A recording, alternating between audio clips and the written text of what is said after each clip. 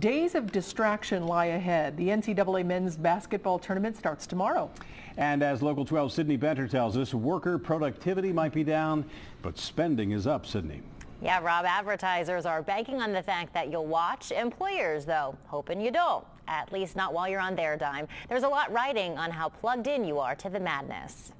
Before March Madness reaches critical mass, college basketball fans have already dipped into their pockets, and not just for office pools. Maybe buying a new flat screen TV, and of course the parties and those brackets. So it is a big spending sport, much higher than you might anticipate.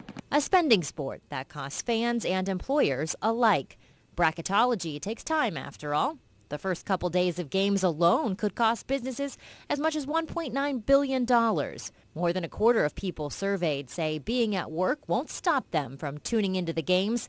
It's not just work that suffers, but workouts. A third of people surveyed say they'll ditch the gym to watch.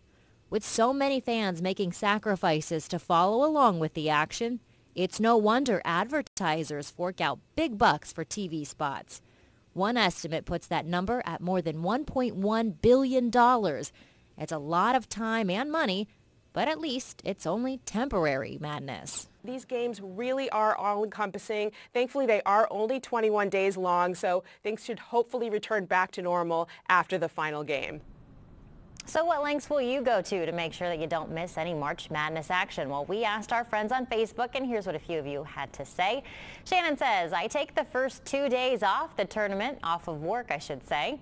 Tim says, by far my favorite time of year and my favorite sport. Love March Madness.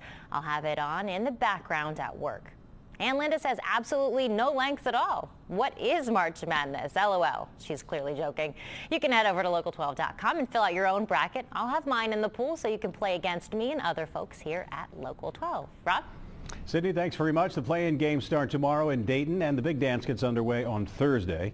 And you can catch the Bearcats taking on Purdue Thursday night, 7:10 is the time, followed by the Kentucky game, both here on Local 12.